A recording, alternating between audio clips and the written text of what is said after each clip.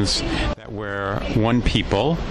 And support one another and try to understand each other. Helps people bring closer to God. We can build together, the idea of trying to build a better Jewish world and ultimately a better world, period. The divine has an innumerable number of faces, and we are a reflection of the divine image.